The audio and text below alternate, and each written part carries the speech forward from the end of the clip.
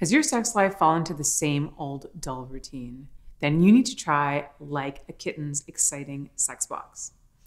You get to choose one item out of each of their six categories: toys, beauty products, lubes and cleansers, games, sexy accessories, and lingerie. Go to likeakitten.com/Holly or use code Holly at checkout or click the link in the episode's description. Do you have any like great on-set stories that you can She, share with us? she'd be like, "How was your day?" I was like, "Oh, it was a shitty day," meaning I got pooped on. Now, how do you manage that when that happens? Because I've heard a lot I of mean, feedback from people saying like I couldn't do anal because I'd be so mortified if poop and happened, that's and I'm just like shit happens, you know? literally, and that's what it is. The girl is far more traumatized than the guy, Yeah. and sometimes it's just a little bit. Sometimes it's been like a whole big old doogie on there. You know what I mean? I'm like, oh, all right. And yeah, is it off-putting a little bit? Yeah, I mean the detail, but like the look and then the smell, and you're like, all right, okay. Is it a boner killer? Yeah, a little bit sometimes. Yeah, but you just it's part of the job. You gotta carry on. Like I'll like it doesn't bother me. I'm not grossed out, and even if I am, I'm not going to show it. Like it's not. I mean, this is what it is. I mean, you're going in the back door. You know what I mean? You better be risky. And these girls Yeah. especially take a lot of time to prep, so they want to make sure that they're super super clean. So if they're not, I can understand how frustrating it is.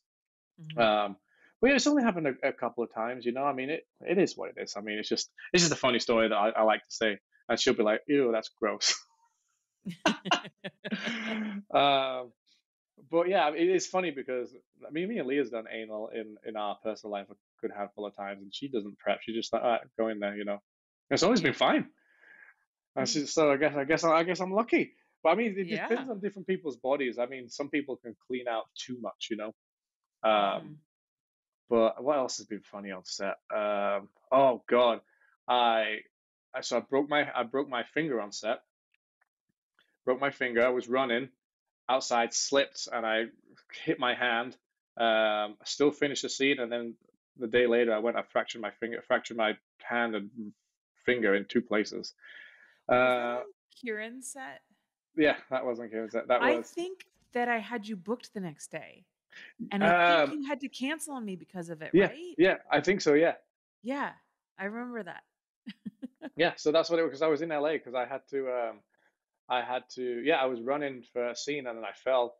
And then I was like, got through it and I was like, I have to get this checked out because if this is broken, I can't, if I have to have my hand wrapped, it's not going to look good. But yeah, so I broke my hand. So I was in a splint. So I had to I took about less, just under a week off just to keep the splint on. And then I took it off and I was like, you know what, it's fine. And then Yeah. another time in my first couple months in the industry, I was doing POV and I got a battery pack that fell out the camera and hit me on the nose and busted my nose open and I have a Oh scar my. on my nose. I was POV. Literally, who was it? It was God. I can't remember who it was. Crawling towards me like this, and I'm in POV. Then dink, battery right there, full on boner in my hand, and then my nose is just bleeding. So I was like, run to the bathroom. I'm like, all right. So wipe myself off. And luckily it was POV because I probably would have to cancel because they can't shoot me with a big gash on my nose. Yeah. So yeah, I was like, it's fine, because that's what me. I'm like, it's fine, we're fine. We're not canceling. I'm here. We're doing this. And then yeah, finished that scene too. And I was like, oh my god, I just had a band-aid on my nose.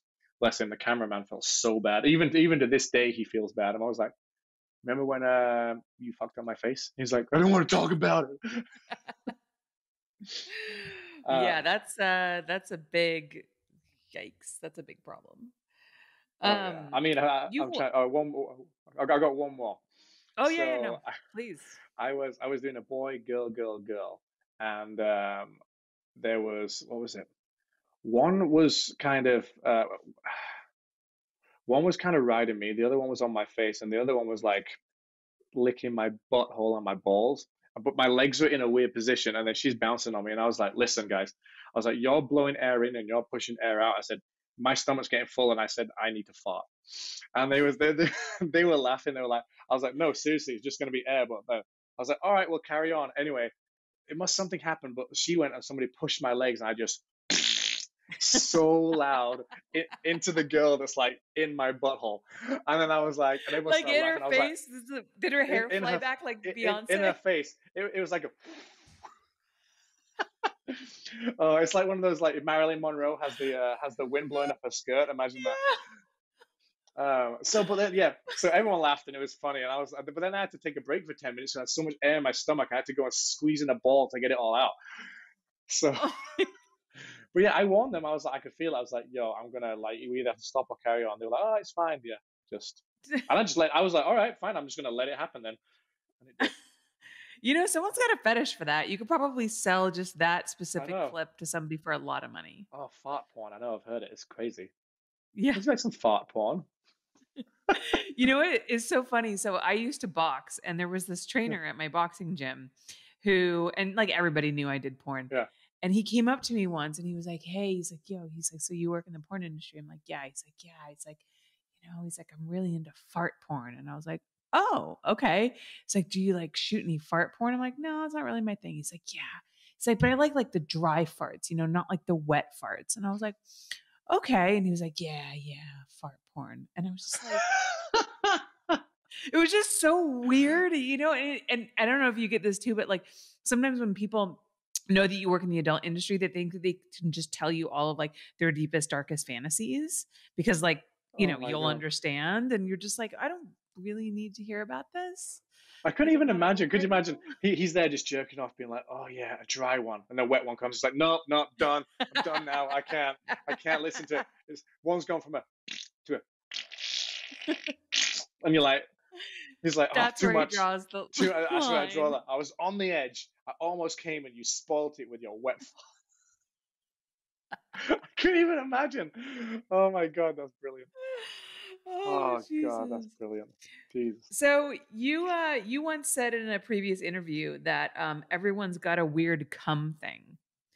What did you mean by that, and what's yours? A weird cum thing. Yes. Like cum face or cum fetish. I don't know. A weird cum thing. God, I say some random shit when I get interviewed, so I don't remember. But if I said some weird, God, in context of a weird cum thing. Maybe a cum face, because I've seen some of the guys when we do boy girl and like we're both there to finish together, and like I like to think I don't really have a like what I call the poop cum face. You know what I mean? When you're like, yeah. But some people I've seen, like I look up and I'm like, oh Jesus, it's just a weird cum face, like.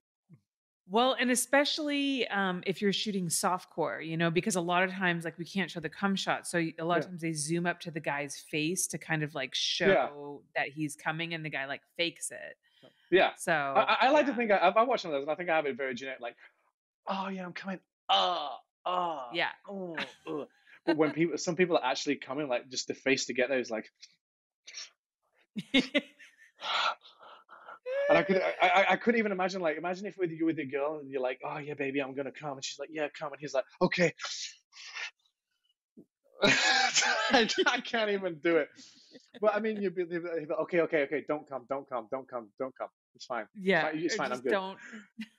So maybe that was it, a weird cum thing. I mean, I know I've talked about like different cum faces. Yeah. So because it's just very interesting to me. It's like, and people are gonna be like, why are you looking at the guy while he's coming? I'm like, I don't know, trying to time it. You know what I mean? And then I look at his face. I'm like, all right, maybe I'll not. Maybe I'll just look at his penis instead.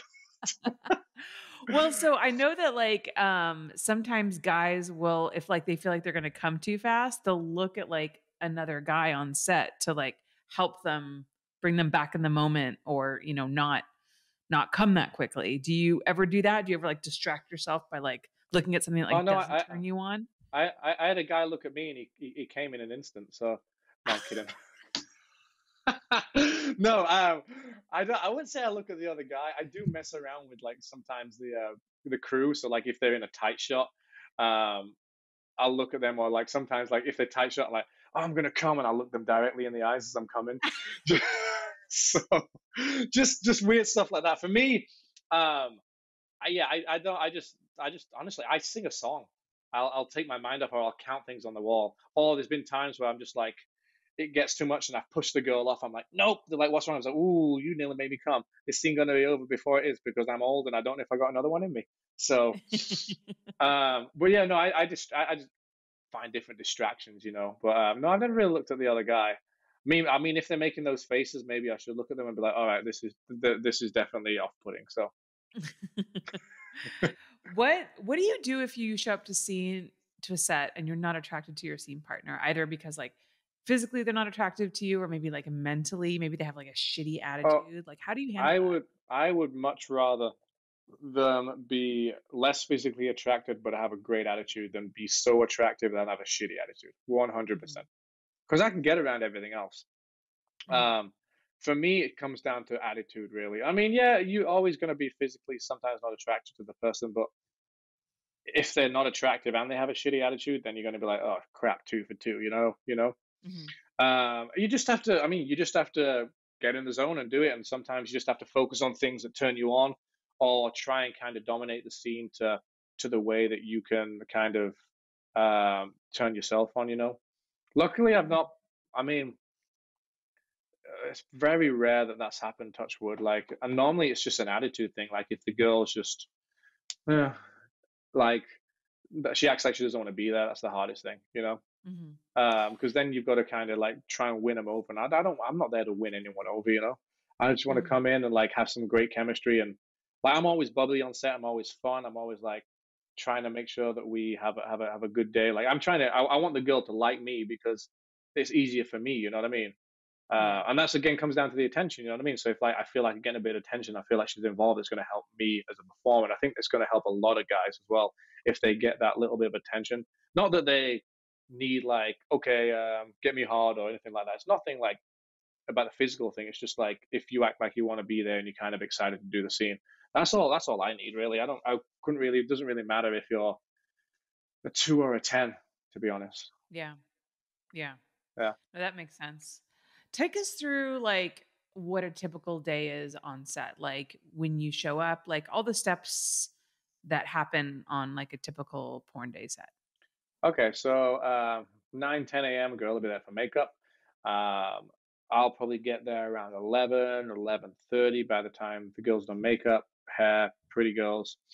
And then we'll So, normally and go what in. are, for those who like don't know industry Okay, jargon, what are pretty so girls? so pretty girls are all the still photos that you see when you scroll through their website, all the high definition photos of her in her bra and panties, and then basically stripping down from there. She'll have a nice set of lingerie with heels, and then she'll do a lot of poses all the way down to fully nude, and the company will promote those. That normally takes about God, that can take anywhere between 30 minutes and an hour, depending on. A lot of it's set up too, because once they've done makeup, if they're not set up for photos, they've got to set up for photos. So normally, I say from hair and makeup to pretty girls, I normally say about 2 hours, two and a Hmm. half hours. And normally, I'm if I work for a company a lot, I'll just get the director's number, and especially if I'm local, I'll like just text me when you're in Pretty Girls, and I'll be on my way, or text me when you're halfway through Pretty Girls.